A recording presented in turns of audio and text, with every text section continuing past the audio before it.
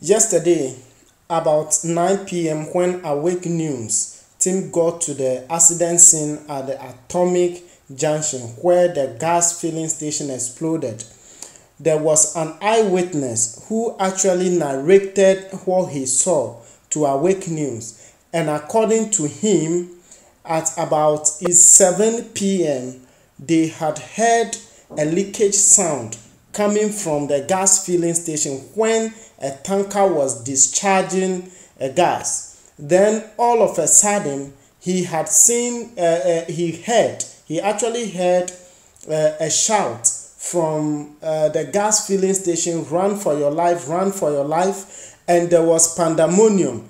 Everyone was running helter-skelter.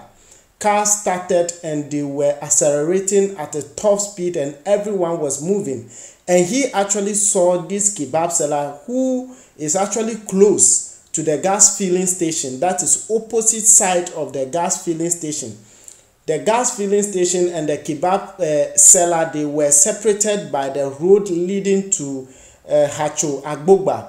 And then this particular kebab seller, according to the eyewitness, the kebab seller took his meat off the fire and ran, hid the meat, and came back to take other belongings and left.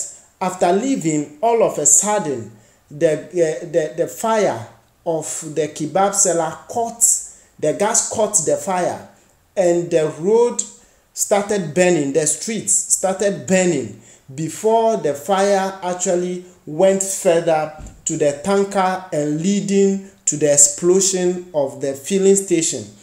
Now, the question, when we heard this morning, the Awake News team went to the accident scene to ascertain as to whether what the eyewitness narrated yesterday, there was any iota of truth. To our surprise, when we got to the accident scene, we discovered 3 different kebab selling joints. And if you can see from the videos, you will realize that as of the time that the incident had occurred, there were fire around, meaning the kebab sellers were roasting kebab. There was a live fire there.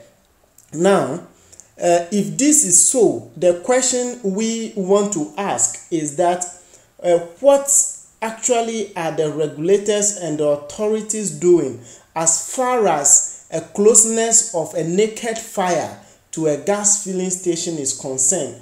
What are the managers of gas filling stations doing to actually drive away naked fire from their filling stations? And these are the pictures you are seeing for you and yourself, for you to judge.